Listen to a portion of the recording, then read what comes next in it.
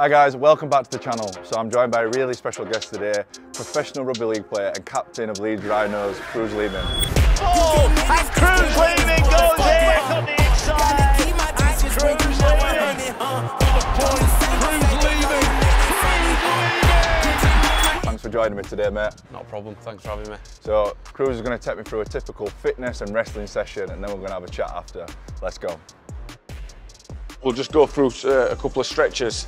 Let's just start by opening your hamstrings out. Oh, he's stiff. He's very stiff today. You do a lot of stretching. Yeah, we've got to stretch, mate, because and it's something that we do constantly. It's every day, so you stay supple. Do you know what I mean? Last one, and then we'll get into it. So it's just one. Bit of rhythm that I don't have. Yeah. Is that right? Yeah. Give you that. We'll give you that. Right, let's get into it. Kruise, thanks for joining me today, mate. So, to understand the man that you are today, you know, captain of Leeds Rhinos, you're at the pinnacle of your career. I want to get an understanding of what life was like growing up for you.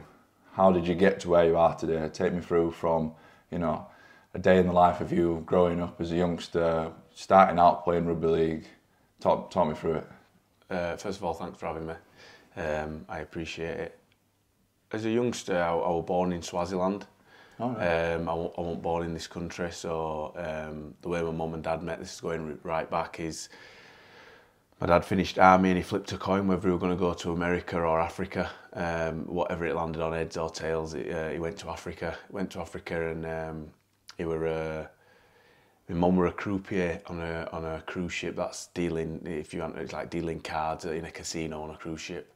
My dad did the same thing. They met. I was conceived on there, and that's why I got my name Kruise.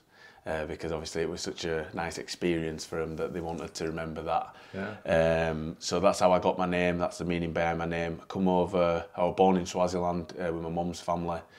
My mum's fully Swazi.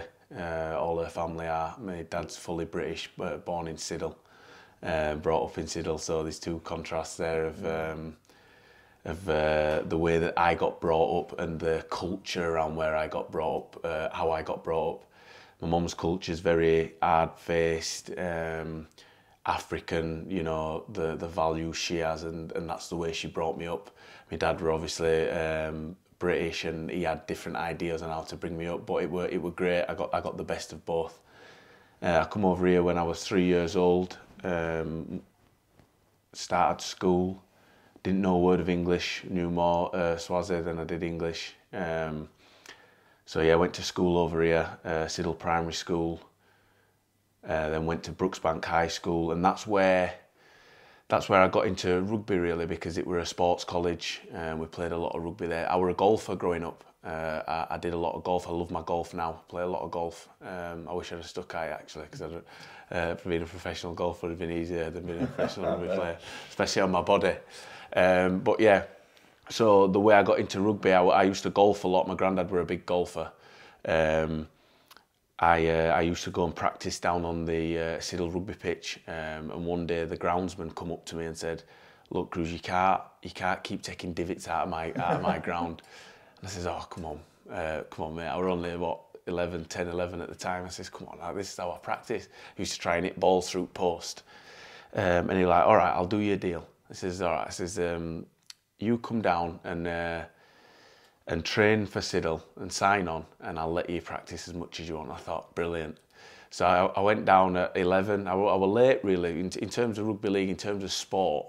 To get into it at 11, 12 is probably later than most of my mates did. They were playing it since they were 6, 7 years old. So I went down, started playing rugby, loved it, put my golf clubs away, didn't play golf for 5, 6, 7 years. Then after that, fell out with it. I loved the team ethos and the changing rooms, and I've always been brought up with individual sports, snooker, golf, badminton, tennis. I've always played them growing up from being a young age. My hand-eye coordination, That's what my dad and my granddad, the males in my family wanted me to do, and it were always, like I say, individual sports. Was your dad not a rugby league fan then? None of my family played rugby, watched rugby. I thought it might have been, you know, obviously Siddle being such a big rugby league area. Yeah, I think my uncle played a couple of games, but he was a boxer, he was a good boxer. Boxing, again's another sport, individual I got brought up with. And I think he just played so they could get into a fight. Right. He must have played 4 or 5 games, 4 or 5 fights, loved it, and then sacked it off. So yeah, it wasn't in my family rugby, and never got pushed to play it. And I loved the team ethos around it. I loved the changing room. I loved the fact, because I did play football, and the difference between football and rugby growing up is after a game, you have a shower at rugby, you all eat together, you're all, you know, you stay in club, you've got to stay for a certain amount of time, so it gets you involved in club and enjoying it. Whereas football, it were almost, you didn't even get a shower after the game, you went home and your kit dirty. So it won't the team feeling around it. What age did you stop playing football then? I stopped playing football, I think I ran along rugby for a couple of years. I might have stopped playing football at 13, 14. Yeah, fair enough. And then just focused purely on rugby? Focused purely on rugby, loved it. And as I was saying before, then I went to Brooksbank, 11, 12, and we had such a successful rugby league team at Brooksbank. We won the National Cup 3 years on bounce. And every time we won it, we got the prize of winning it was you got put up in hotels in London, you played the final in London, and then you went to Wembley and watched the Challenge Cup final. And I can remember walking round the field parading, because you paraded at half time. Obviously the fans, they were full. Challenge Cup, you watched your Saints there, Hull there, Leeds. I watched 3 years on bounce, and that's what. And I thought, wow, it were weird, because I did think when I walked round, I was like, I want to play here one day. I want to play here and win that Challenge Cup one day. Unfortunately enough, I did it. Wasn't last year the year before, was it? Yeah, it was. Yeah, it wasn't last year before. It was surreal, because the massive moment in my career and my life I'd been building up for so long. I finally got there, and there were no crowd because of COVID. My mum couldn't even come watch. Yeah. But it had its perks as well. Like obviously that were a bit of a downer, not having your family there, and obviously they watched it on TV, and it was still a massive thing for me and my family. But the perks of normally the lads that had been there and won it before or played before, you get dragged as soon as the game's done. You get dragged to do media over there, media there. You know, you're out at changing rooms. You've got to go. You all get separated. You've all got different media duties. Whereas, because of COVID, they weren't allowed to come into change rooms. So we actually got a chance to just sit in change rooms after winning, have a beer together, enjoy it, talk about the season, the experience. So that were a silver lining. Yeah, amazing, brilliant. Yeah, so what we're going to go through today, Tom, is it's a running session that I've done, and it's something that I did 3 or 4 times a week during pre-season, helped me get fitter, and I think they're a little bit of gold for me going forward into games. It's changed my body, my physique. I feel loads fitter, like I say, doing them, and it's only something that I found this year. I've not done them before. What it is it's classed as interval training, but we're going to run 5K essentially, but we're going to run it in 1K splits. So you'll run 1K, then you'll have 1 minute rest, no running, then another K, 1 minute rest, no running. Do that 5 times, it adds up to 5K. Sounds good. Should we get into it? Let's go. Let's do it. Let's go. Right, what we'll do is we'll start your first one, and you try run it at my speed. So when that gets to a minute, we'll go straight up to 17.5, and then you run for a K. Right. Oh, fucking hell. Quite fit then, yeah? And they're off. And they're off. Nice, nice. Easy this. Yeah. I know how hard these efforts are. I'm glad I'm watching and not doing them. Oh, he's doing well. Big long legs, big stride. But when I'm running on a treadmill, I've got short, choppy strides, I struggle. Nice. Minute off. Right, done, yeah? Good effort that though on speed 17. We'll drop it now. This is his second round. His first round we're on level 17. I'm running him at 17 and a half times 5. His first round we're on 17, fantastic effort. His second round is starting now. He's on level 16, we've dropped it to level 16. Same thing, 1K effort, a minute off. Good work, good work. Keep striding it out, keep striding it out. Oh, God.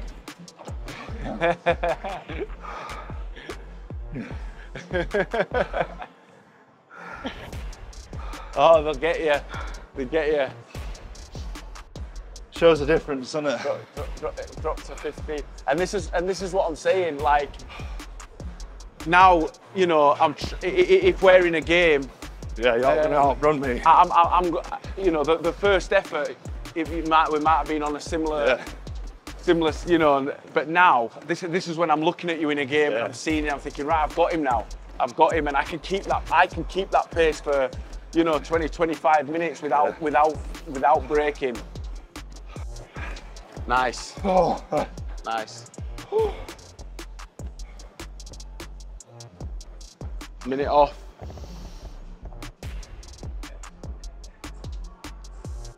Right, let's go. 3 more efforts. 3 more efforts, shower time.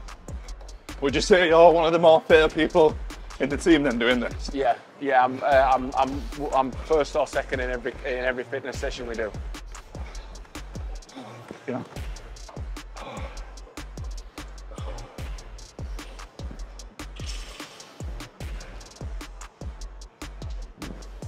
Oh, God. Right, we'll get through 1 more effort. We'll start on level 14 and give you a minute off. 1 more effort. So how many times a week will you do this then, sorry? 3. 3 times a week? 3 to 4, depending on how long the week is and what I've done. Yeah. But yeah, so in pre-season, I was getting up, I would come in doing these efforts, Yeah. go home, have something to eat. I'd come back, do a little bit of gym, go home, and then if I felt good, I might run a 5K at night as well. Wow. Right, last effort. Last effort. I'll give you a carrot and knock 1 off for you because you've done well. You've impressed me.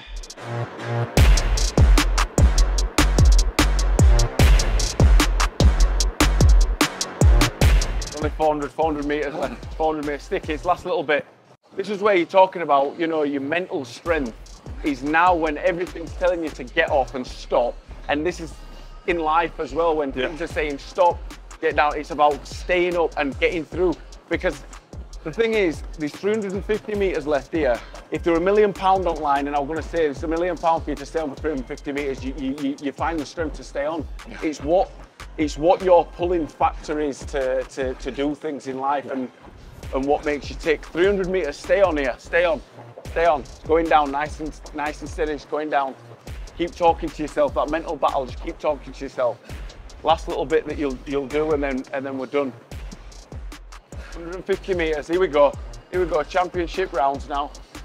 Nice. Good work. Last little bit.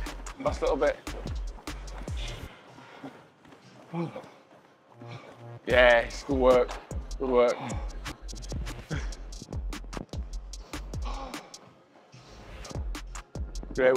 Great work. So you've gone through Brooksbank, you know, you've performed really well. What happened when you left school then, and where did the rugby league journey take you? Well, it wasn't until I'd say I were about 15, coming up to the last couple of years in school, and then I started thinking, I could make something out of this. Before that, I'll be totally honest with you, I never thought I was going to play professional rugby. I wanted to be an actor. I loved acting, loved drama at school, and that's what I wanted to get involved in. And then it's a bit like you turn round to your mum and say you want to be, or a pilot. It were a pilot as well, but leading up to 15, 16, there's not much you can put in place to help you be a pilot at such a young age. It's not like you can go start test driving planes at that age. So I was doing the acting. My mum, massive, like I say, African upbringing. The education side for her is just massive. That's what she wanted me to go down. She couldn't believe that when she come over here, you don't pay for education. She couldn't believe that people skived off school, people, you know, kids in Swaziland love going to school, and you have to pay for it. So your mum might say you can go Monday, Tuesday. I can't afford Wednesday, Thursday, Friday. Do you think your mum's upbringing and the way your mum was, do you think that's had a massive effect on your discipline and your mindset and how you've been able to become the athlete that you have with her background and how she's implemented things into your life? 100%. I give 90% of my credit to my mum. There's no way I'd be as mentally strong. She's the strongest woman I've ever come across. She's dealt with a lot through my life, and she's just got a single-minded to keep going, and you know, she's never let us see her hurting. And obviously now as I've got older, I've realised things that she's had to deal with in her life, because I'm older now and I understand what mortgages are, I understand what death is, I understand what destruction it bestows on your life. Yeah. I can look back now and think, wow, how did you keep it all together back then when all that were going on? Yeah. So yeah, she's so strong. And then not just to deal with all that were going on, but to bring up kids. And what she did was she'd never let us get away with not being well-mannered, polite, you know, not going to school. And it's easy for a parent, you can forgive a parent for letting children get away with certain stuff like manners and being polite and opening doors, because it's like, oh, I'm going through all this, like if they don't say please and thank you, it's least of my worries. But she never did, and it was just something at the top of her list, and it's made me the man I am today for sure. Yeah, amazing. It's funny, I was having a conversation the other day that you don't realise how much your parents do for you until you become of a certain age. And I think about all the things that I took for granted as a kid, and now I look back and think, actually, wow, like, I'm, again, very fortunate and lucky to have the upbringing that I had and the parents that, you know, ground into me manners and being polite and opening doors. And you take it for granted as a kid. It's not, I don't think until you get older you actually realise how lucky you are to have those figures in your life and how much of an impact they have on who you are and the person that you become today. I think, you know, I've not actually told them yet, but you know, you want to sit down and almost say thank you, really, don't you? Yeah, you should tell them. I tell my mum a lot what she's done for me, and it's refreshing speaking to my mum, because still to this day she doesn't have a clue about rugby. She does not have a clue. She still thinks I'm playing down at Siddle. She just knows I'm getting paid a little bit more. She you know, she comes to games, she's shouting, she's saying, oh, you know, sometimes I come off and she's like, oh, you dropped that ball today. And I says, yeah, I know. And she's like, don't do that. You shouldn't drop it. And I'm like, Mom, I didn't mean to drop, you know what I mean? But it's just refreshing speaking to somebody that doesn't, and you know, my mum makes my, what I say my mum does for me is she makes my life very simple. And it's refreshing speaking to her, and yeah, I can't thank her enough for what she's done for me, as a person, as a man as well. Yeah, and you spoke about obviously going through a difficult time. Is that something you want to talk about? You know? Well, I lost my dad at 8 years old. I was 8 years old when I lost him. Obviously, my mum lost her husband. That was tough. It was tough. That I felt like, do you know when you say your parents love you, but my dad's firstborn boy, he took me everywhere. They want a place where he went there, where I didn't go, and I felt like almost one of his mates. I want his son or one of his mates, and I know how much he loved me. And then for him to pass away, he died of cancer at the age of 40. Was like, no, it's fine. It was a tough period, and this is what I'm saying about my mum in that situation, because I can remember a little thing of when he passed away. Then obviously I were at school. You know, my dad passed away. It was a tough time for us, and I can remember like a report coming back from school, and it wasn't too good. And I was playing up because I was playing on the fact, you know, my dad had just passed away, and she turned around, and I can remember another child in my class. Same thing happened, and his mum made excuses for him, and were like, oh. And I can remember it, and it was fine at the time. And I tried to get away with it, you know, answering teachers back, storming out, you know, saying, oh, I'm hard done to, I'm hard done by, do you know what I mean? You've got your dad, blah, blah, blah, whatever I was getting up to. And I can remember her just sitting me down and saying, there's no way that you're using your dad's name to disgrace your behaviour and to disgrace the name of the family. She says you need to get over it. You need to. It's hurting. We're all hurting. I'm not going out and screaming and shouting at people. I've got a job to do. I've still got to go to work. You've got to go to school. You've got to be right with people. You can't be short-tempered because you've had something go wrong in your life. And that is something that sticks in my head. And it was such a short conversation, but it completely changed my life, because if I'd have gone down that path of blaming everybody else for everything, and I'd have gone down that path of, you know, I'm hard done by, I'd have never been where I am today. And for my mum to be going through that kind of stuff and still make sure that she had the strength to say, no, you're not getting away with speaking to people like that. You're not getting away with fighting because you're angry because that's happened to you. It's happened. It's happened to us all. It's a horrible thing to happen, but you still need to be a good person, and you can't use your dad to blame that on being a bad person. You can see how your mum being with you through that period of your life has transferred into the man that you are today. Becoming accountable for your actions is a very it's a big thing. It's like a big lift off your chest. Like, owning up to your actions and being accountable by far makes you a much better person. But to see now, obviously, growing up without your dad and you having that mum figure right there, I can see why you're the captain of Leeds Rhinos. I can see why that's moulded you into the man that you are today, and to have the mindset that you have to lead a team, and not just any team. Like, Leeds Rhinos is one of the best teams in Super League. So again, I can see why you've got such a special relationship with your mum for bringing you up like that, and like I said, credit to your mum for that. Yeah. Sounds like an amazing lady. No, she is. She is. Right, so what we're going to do now, it's probably the bit about rugby league that fans and people don't see. It's a little bit behind closed doors. We call this wrestle. And what you try to do in a rugby match is you're trying to pick the speed up of the game, pick the speed up, and your opposition's trying to slow you down. That's why we do all the wrestle of getting in, taking them onto the back, because obviously for you to get up from your back, it takes longer than if you land on your elbows and knees to get up and play the ball. Like the conditioning side of wrestling, what we'd do is it'd be me versus you. It'd be on knees, and it's the first no ball. It's the first one to the back, losers. So you'd be on knees, we'd clap hands, and then it'd be go, and then whoever goes onto the back first loses. It's trying to get the underarm in it. Yeah. So what I'm trying to do is from if I get in this position, it's a strong position for me to then turn. Yeah. So it is all about technique. Obviously, you're a bigger bloke. You've got a bigger, wider base. So I've got to. Again, the fitness side of it for me is sometimes when I'm wrestling against somebody that's bigger than I know, he's stronger, but I've got a better engine. I'll have to keep away from you until you get tired a little bit, and then I can spin you. So we'll go 20 seconds, right? Me versus you. Got this, right? Right, let's go.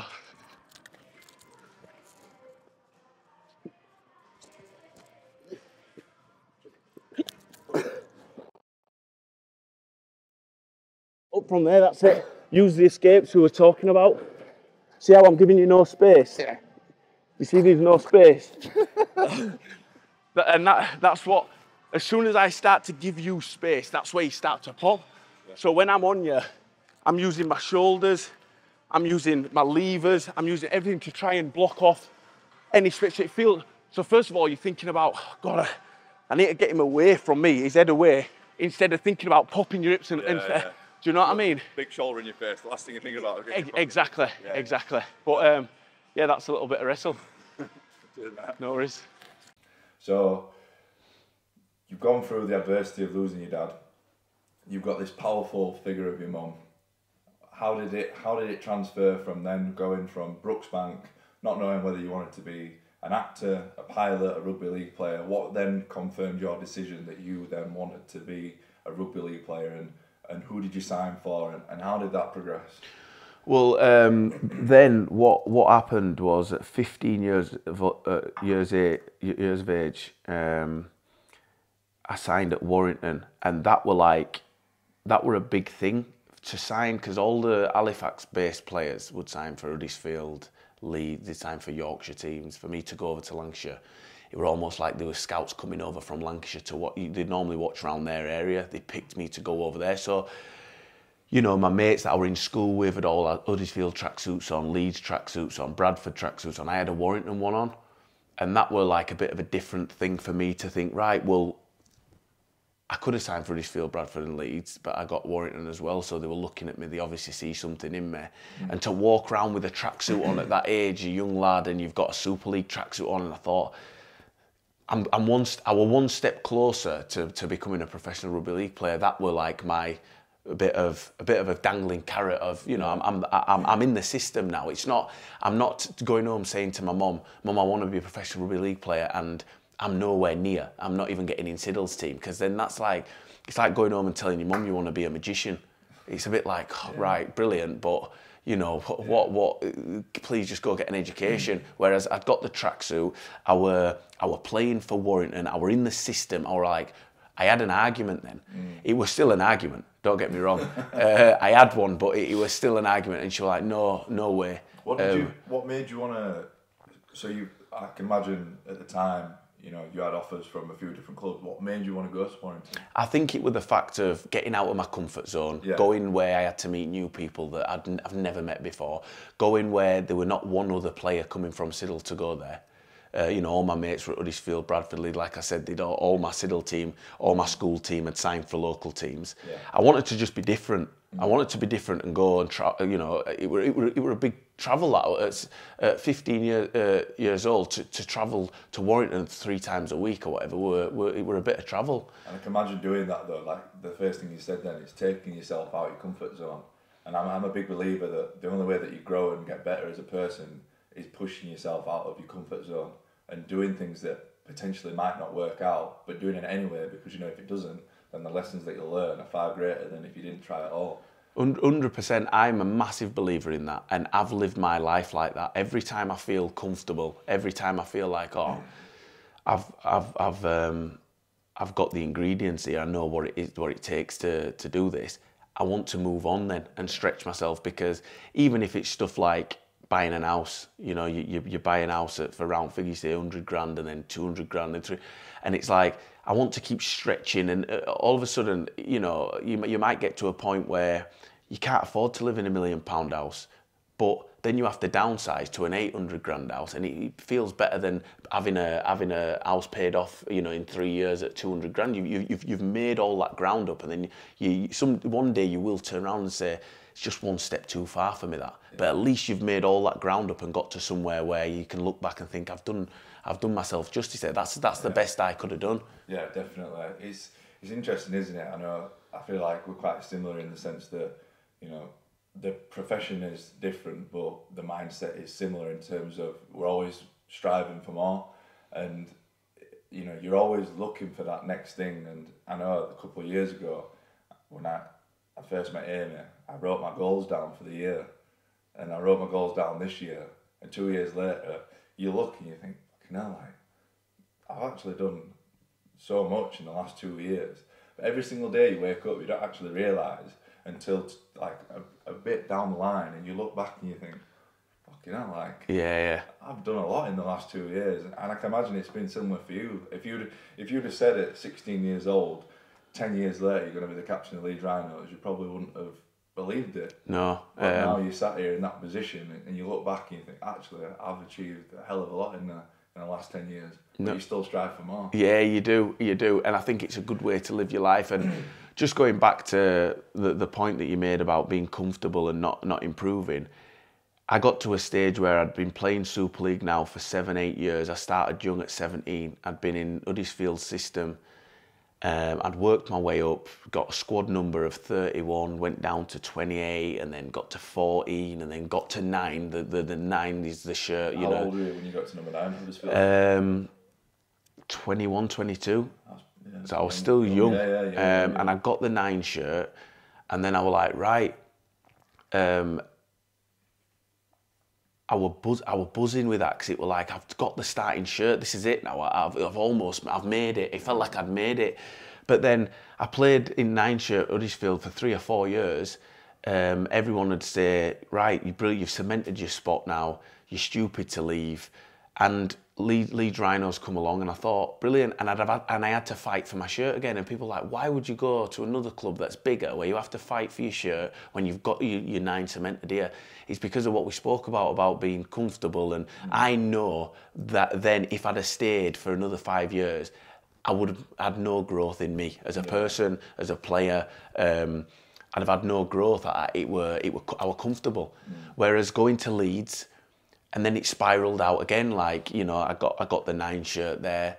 You know, won a Challenge Cup, got made captain, and then that's the next, like, but you know, notches on as it goes up, and that's what you constantly try to do. And if I'd have stayed at Huddersfield, I could have never been captain of Leeds Rhinos. You know what I mean? I could have. So it was a risk. It was a risk going there, because I could have gone there and not got a 9 shirt, and I could have not get played. 3 years of my career that I've signed there, I'm second choice. I'm not getting the exposure on TV. I'm not getting the exposure of the minutes playing week in, week out. I'm having to fight for my position, and your career goes downhill. But lucky for me, I took that leap, and it went up for me. And that's I've never made a decision to go into an uncomfortable place and regretted it after. Yeah, 100%. It's crazy, isn't it? Like, by doing those things and putting yourself in those uncomfortable positions, at the time you don't want to do it, but then you look back after and you think, I'm so glad that I did that.